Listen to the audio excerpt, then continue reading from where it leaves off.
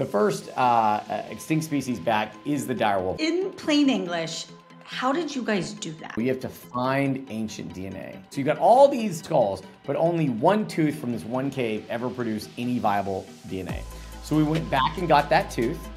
We also discovered another skull, extract that DNA, you run it through these sequencing machines, and it gives you those letters, right? But the problem is ancient DNA is very fragmented. So you gotta do lots of sampling, and it's destructive sampling, so you gotta be careful with these old specimens.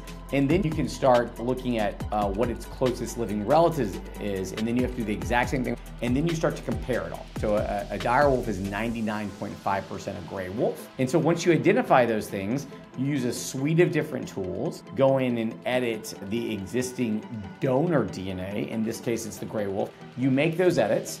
Then we use a process called somatic cell nuclear transfer, where you take the nucleus that's been out of this edited cell, put it in the nucleus of an egg cell, and then we put it actually in a large domestic dog, because dogs are basically wolves, right? And so a pug is basically a wolf, which is weird. And then, 60 days later, we gave birth to our first little puppies.